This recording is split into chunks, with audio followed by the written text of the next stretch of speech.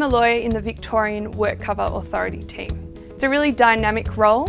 Often in one day I'll be appearing in court, attending a conference, speaking to employers and drafting documents. Within my team, I have a lot of direct contact with senior practitioners due to our open door and collaborative policy. I have a lot of responsibility in the WorkCover team. I run all of my files under the supervision of a mentor who's actually a partner. Outside of my team, I'm involved in Russell Kennedy's mentoring program.